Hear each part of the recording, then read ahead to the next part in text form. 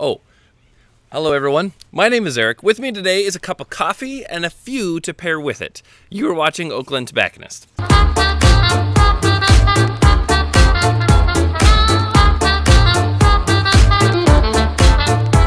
So recently I've talked to some people about pairing cigars with coffee. Now we always have a Sinatra coffee pairing morning here at the shop. It happens about once a month. In fact, ours is tomorrow.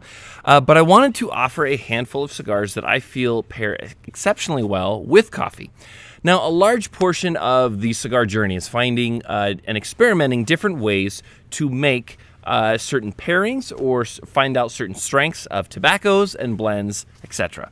So hopefully this way, this will break it down in kind of an even way of certain avenues you can take cigars to pair with coffee, whether you have creamer in it, whether you have sugar in it, or you're just drinking straight black. Here's a few good options where to start, and they work in varying different strengths. So that way you're not always wondering if I should go directly mild, directly sweet, does pepper work, all those things. Without any further ado, let's jump right into the OGT Cigar Coffee Break Sampler. Now, coming in first in the lineup is one, of course, we would have to include because it is such a favorite here, as well as sort of a signature here at the shop, and that is the Ashcat Connecticut Robusto. I've chosen the Robusto because I feel like it has quite a bit of flavor to stand up to something like a dark black coffee, something that doesn't have any sugar in it.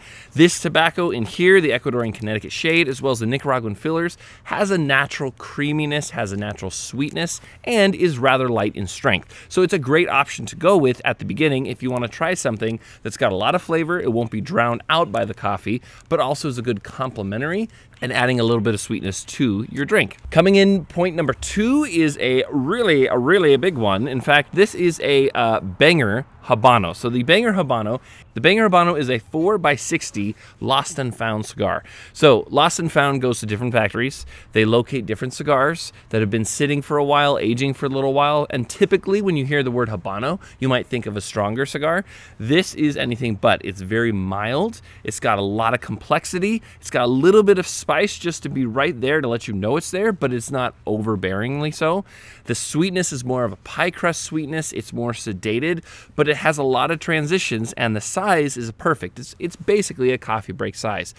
4x60, so it's a bigger ring gauge for those who enjoy a bigger ring gauge, but it has a lot of complementary notes, and this will play well when dealing with a sugared coffee, a creamer coffee, or simply black. The complexity will hold up with it.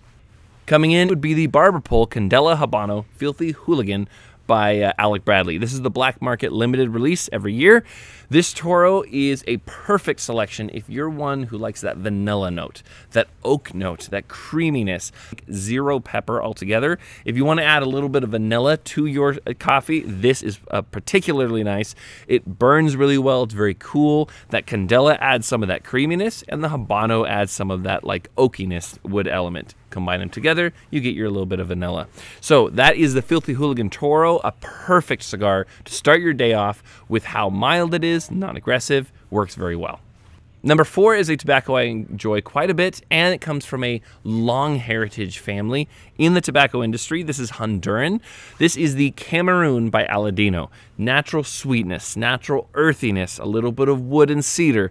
There's a lot of things going on with this, and as I've heard before from Aladino, from Justo himself, that they soon are experimenting more with Cameroon and will be one of the most premier growers of Cameroon in Honduras. So we're kind of on the Dominican and the Nicaraguan side. Time to go to Honduras for the Cameroon naturally sweet, strength level in that perfect medium, and this will pair excellently with that morning cup of coffee.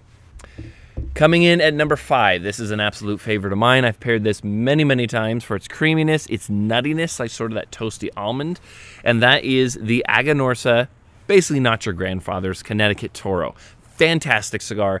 It's edging from mild to medium in strength, fuller bodied in smoke, and it has a lot of great complexity. As I had mentioned, some of that nuttiness and almondy, hazelnut element to it. Really good. One of my most favorite Connecticut's, and it smokes magnificently in the morning when putting it with coffee. I highly recommend this to be a coffee staple, a coffee pairing staple. That is the Aganorsa Connecticut Toro. And finally, we have something that's on the sort of different side of the spectrum. It's a medium plus in strength, more zest and spice. So if you're looking for something that's really going to have a bit more of a punch and not as much on that more mild, sweeter side and has a little bit more force, I have the limited Choshi released by Luxury Cigar Club. And this cigar in particular is a perfect smooth cigar, but when it starts out, it has quite the punch to it. It uses a very, very dark, spicy wrapper. And this is, as I say, a very limited cigar, but it goes well with coffee due to the size. You're not committing for so long. And as I say, has quite a bit of flavor in the beginning, smooths out and becomes a bit more easy on the palate as you continue to smoke it if you want some of those transitions. So this 6-pack is put together as a place to start. As I say, we call it the coffee break sampler. It is a perfect way to broaden your horizons, try new different things, and to see what type of pairing you enjoy with your coffee, whether you want to go a bit stronger like the Choshi or a bit more mild and lighter like something like the Banger or the Filthy Hooligan. As usual, the purpose of such things like this is to help in the progression of your cigar journey and to help find certain places to land on that you can kind of find where it is that your niche and where you enjoy. As always, thank you for smoking with us here on the channel. I am Eric, and thank you for watching Oak Glen Tobacconist.